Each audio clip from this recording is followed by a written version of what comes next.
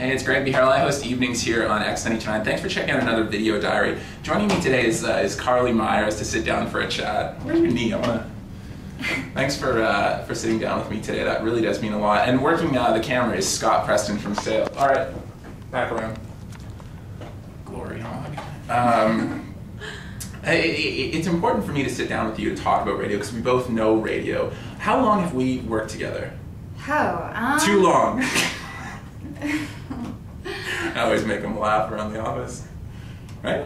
Yeah, Say it to the camera. He always makes us laugh around the office. Good. How long have we worked together? Oh no, we've done that one. When did you know that you wanted to get into radio?